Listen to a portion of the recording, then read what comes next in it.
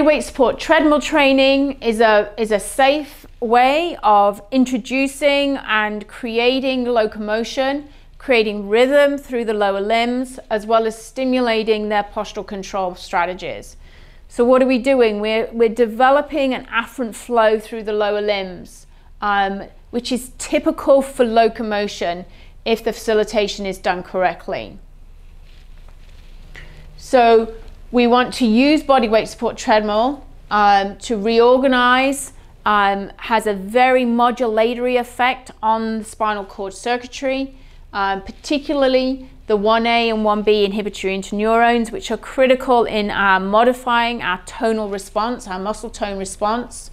And so by the facilitation and use of bodyweight support treadmill, we can really influence the level of tone within the lower limbs.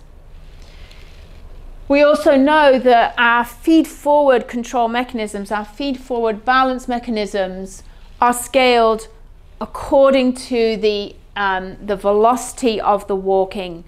And so if somebody only ever walks slowly, they never actually make the demand on their system for the postural control in order to walk fast.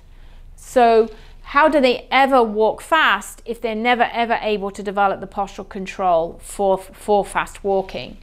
So one of the things that bodyweight support treadmill provides us is this safe environment where we can expose the patient sequentially and carefully to speed, so that we can then stimulate their postural control strategies, so that for overground walking they are now more stable for the self-selected speed.